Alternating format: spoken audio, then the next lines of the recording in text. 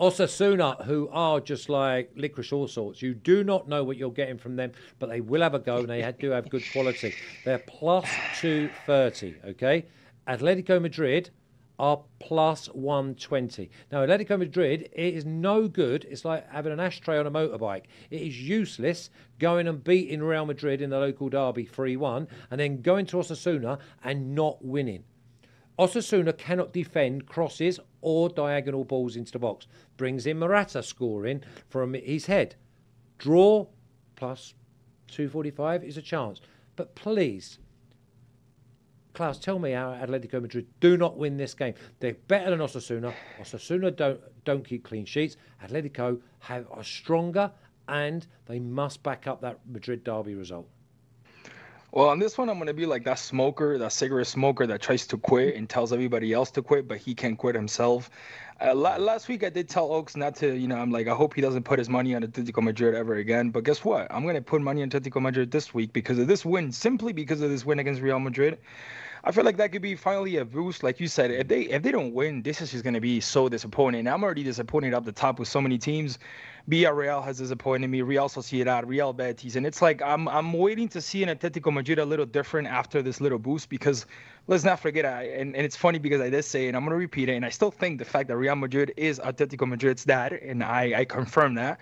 I'm not going to change my opinion because of a game, but I do think this game is going to be a little boost. Look, Osasuna has not had a great season. So far, they've not been what we expected. Or maybe they have been what we expected, which is middle table, 3/4 of the table, and that's about it. I mean, no European competition. We know that already.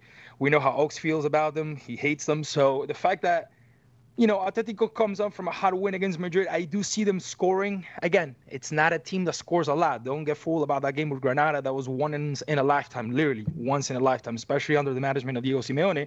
So I do think they're going to score at least one or two, but they should be able to comfortably win this match. I mean, look, plus 120, I think that's a great number for them to score over 1.5, plus 120 as well.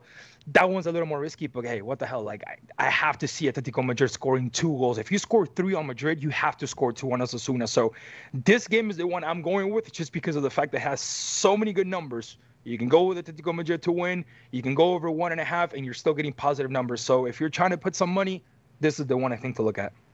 Yeah, I couldn't agree more. Atletico Madrid to win on the road, plus 120 against an Osasuna side who cannot defend. They mark space instead of men, but they will have a go. Is this one of those you could be a little bit more greedy, though, Oaks, and go Atletico Madrid to win and both teams score? Yeah, for me, it just kind of depends. Osasuna, I do like some of the things they do offensively. I'm not going to lie, hold on one second here. I should have flipped this earlier. Lino put in 2 great crosses. I mean, he put that first cross to Morata on his first finish. You can't put in a better ball than that. Morata didn't have to do anything. He just had to be there and have a head on his shoulders. Well, if Joselu had done it, he would have hit the bar. Yeah, I mean, listen, I'm a cruel man. I'm a cruel man, but you led me to it. So, Atleti, you need to win here. I know it's 4 games in 10, 12 days, whatever it's going to be. I could honestly see him resting Morata, to be honest with you, too. With Memphis coming on late as a substitute, I know he's been injured. You probably want to get him some tick and make sure that he has his legs under him for your upcoming UCL matches where you're going to need to rotate and play multiple strikers. So I could see Memphis potentially getting the start here and then Morata coming on in about the 65th minute, just depending on how Memphis is feeling. And I don't hate that either because I like what Memphis brings to the table. He's going to bring you farther shots from distance.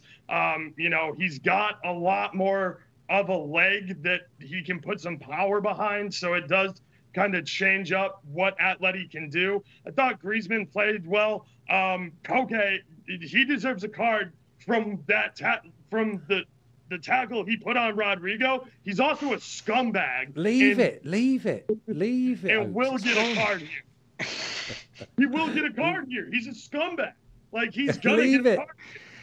Just leave it. It's gone. Sometimes it's best to walk away and just if you're going to meet him 3-1 to get a card here, I'm taking him for a booking. Oh, against Osasuna, though, and Osasuna don't mind putting their foot in, especially if things are not going their way. Let's have a little look at the official picks, because this could be the gift on the La Liga board this week, because we got Atletico moneyline at plus 120 for Klaus and myself and Oaks. I think we both agree with that. Maybe if Morata plays, anyone that can head the ball, and maybe even one of the centre-backs. Have a little look at them for any-time goal scorer, because Osasuna cannot head the ball in their own box.